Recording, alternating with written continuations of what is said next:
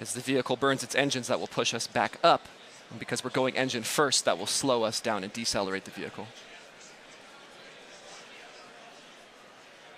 Those quick puffs you're seeing are cold gas thrusters that are there to make minor attitude or position corrections on the vehicle. Stage 1 entry startup.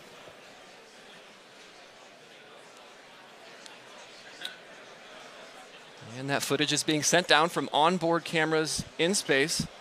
So you can see through the choppiness there that the entry burn has started. Remember, 20-second burn in total for the re-entry.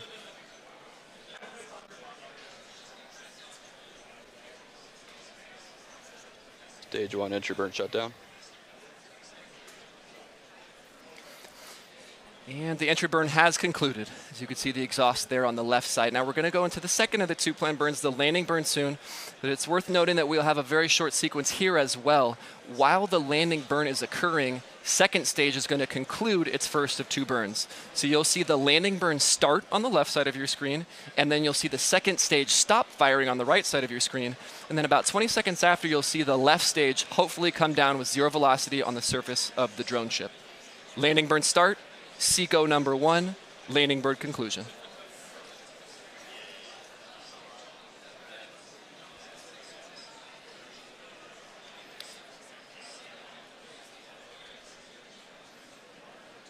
And we're about 30 seconds out again. Landing burn, SECO 1, and then landing conclusion. That feed is intermittent. If it does come back, it will show up and pip on screen.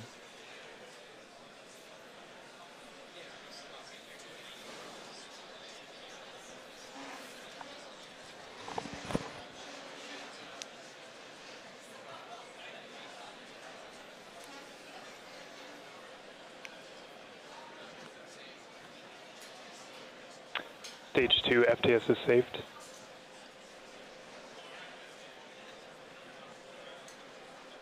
Landing bird startup.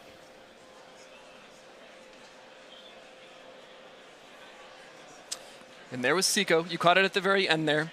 Don't know exactly what's happening with the landing, but we'll report back for that as soon as we have information. But you saw that blip there at the end where SECO 1, second engine cutoff number 1, did occur, where the second stage stopped firing. We're going to check some data and tune in on first stage here in a second. Nominal orbital insertion. All right, landing shut down.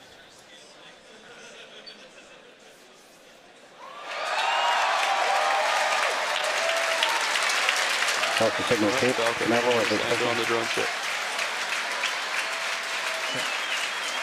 And there it is. The first stage has landed on the drone ship, Of Course I Still Love You, in the Atlantic Ocean for another recovery and a potential third refurbished flight of this same booster.